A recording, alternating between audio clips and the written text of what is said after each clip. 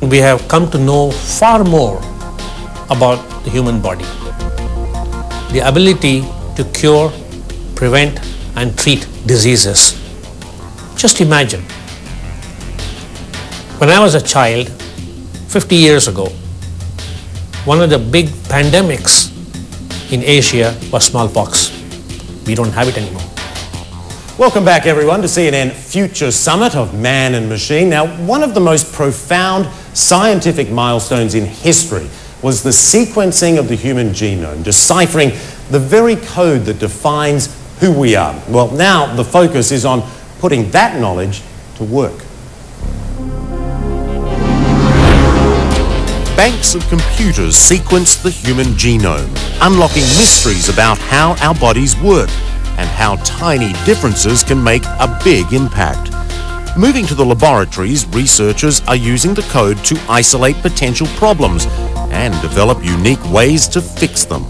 We'll start using much more targeted approaches to treatment, so the appropriate treatment for the appropriate person. But perhaps we can also look at preventing the development of disorders. And why stop at that?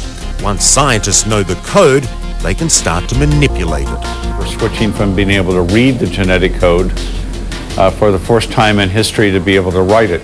The list of possible applications beyond medicine seems almost limitless. We might be able to genetically modify, certain kinds of bacteria to remove CO2 from the atmosphere. We're trying to develop new organisms that could help move away from using fossil fuel, create new sources of energy. And the research is moving at a blistering pace. I think it will happen in the next couple of years at the latest. Welcome back, everyone. Well, we've heard some fascinating discussion, but I got to tell you, personally, this is the one that really fascinates me, the whole issue of genetics. Dr. Jay Kiesling, you've been doing some amazing, fascinating work, engineering a microbe that could eventually lead to a malarial treatment that's so much cheaper than what we have, changing the biology of it, if I understand it right. What does that mean, and what can it do? Well, if you think about how we engineer computers right now, we pull parts off the shelf, we assemble them, and they work the first time we put them together. Biology isn't that way. It takes a long time to engineer a microbe to produce a drug, say, for malaria. And this means that the costs are very high for engineering biology. In the future, we're going to see that we're going to have parts just like we have them for computers, for cell phones. We're going to be able to assemble biology. We're going to be able to program it, predict it, and build it very easily and very quickly, which means that it's going to reduce the cost of drugs. It will reduce the cost of producing, say, fuels, transportation fuels for our cars, and for cleaning up the environment. And what is amazingly exciting is, we were talking before, you're talking about genetically engineering microbes that can eliminate CO2, reduce pollution, create better fuel sources. This sort of thing, this is realistic? It's very realistic, and it's going to happen in the very near future. We're going to get to a stage where people are building microbes at will to accomplish a particular task, say producing fuel for your car.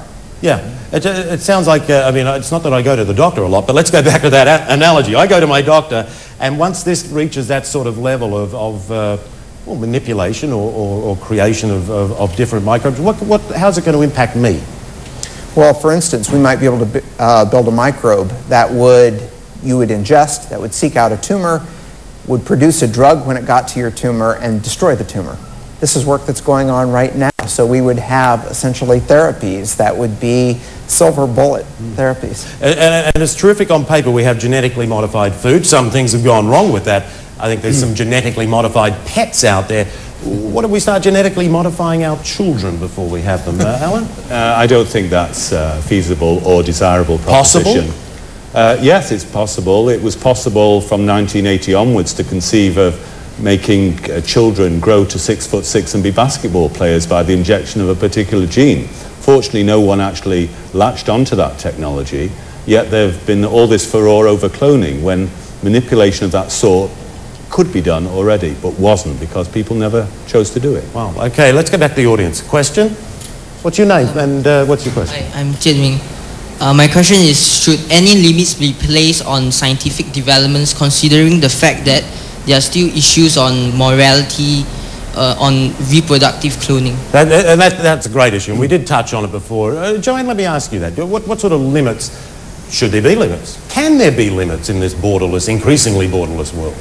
Well, I think it's going to be very difficult. I think the key issues will be safety and security and intellectual property, and I think the best way for us to face some of these issues is to just make the world literally aware of this, such as what we're doing today, to literally talk about it and to educate ourselves before we can make any decisions about how the future goes. That's assuming everybody's a nice guy in the world, and then well, everybody's not a nice guy. Alan, you want to check in? Yes, I would, and it relates to what you've just said, Joanna, and what was said before, misuse of technology. Let me give you one example. When kidney transplantation was first launched on the world, there was general abhorrence about the application of this, and then there was general acceptance when we saw how useful it could be to sick people.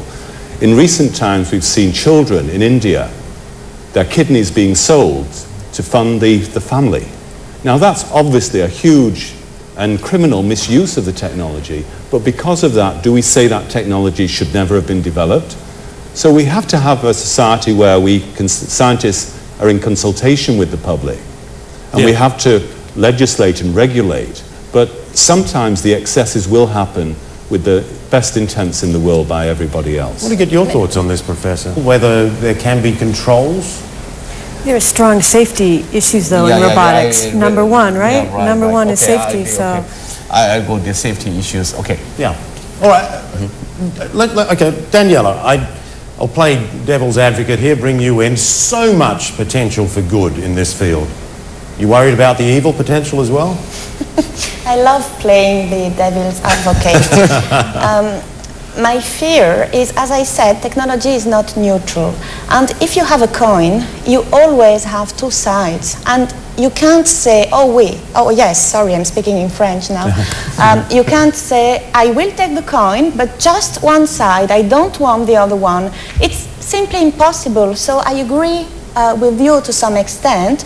It doesn't necessarily mean we have to throw away the whole coin, but we have to be aware that it has two sides. And for instance, a very easy example, if you talk about transparency, for instance, we love the internet because information is accessible and it's transparent, but you can't pretend it to stop just here because it's my privacy.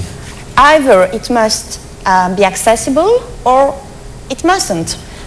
And the bottom line, just before we go to break, Jake, is it's unstoppable, isn't it? It's happening. It's happening. Yeah. So we'll worry about it when we get to it then. All right, so far we've heard some pretty amazing ideas of what life, your life, is going to be like in the coming decades. Next, we're going to ask our panellists for their personal predictions for the future. Stay with us. You're watching Future Summit.